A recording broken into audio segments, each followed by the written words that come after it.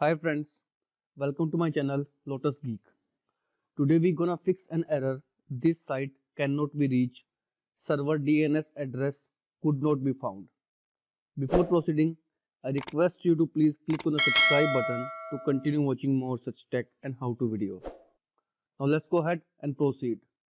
The very first thing we are going to do is to delete the unnecessary files by opening your computer, C drive, Windows folder, find System32 folder over here, and in System32 find a folder with the name drivers.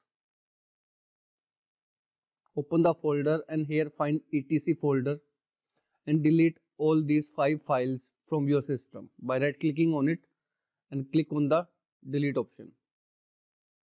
If this doesn't work out, we are going to proceed to the second step.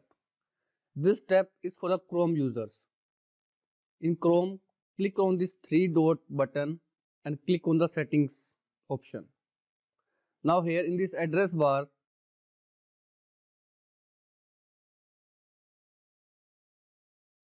type here net/internals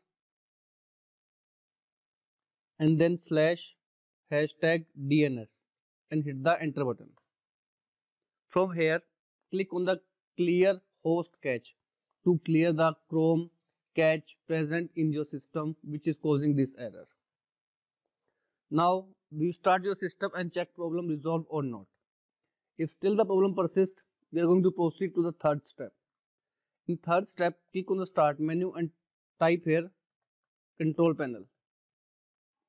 Open the control panel. In control panel, choose the option network and sharing. In network and sharing, click on change adapter settings. From here, whichever Wi-Fi is connected to your system, you need to right click on it and choose properties. Here in the properties section, choose the option Internet Protocol version TCP/IP v4.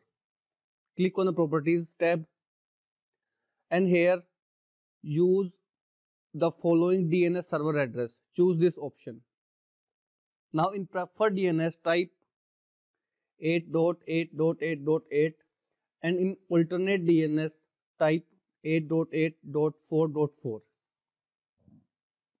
Hit the OK button. Now close it and restart your system and check if the problem is resolved or not. If still problem persists, we are going to proceed to the fourth step. Click on start menu and type CMD.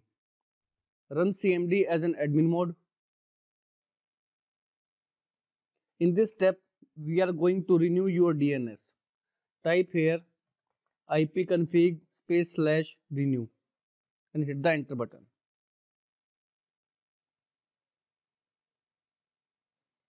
Now after that, type another command ipconfig /register DNS and hit the enter button again.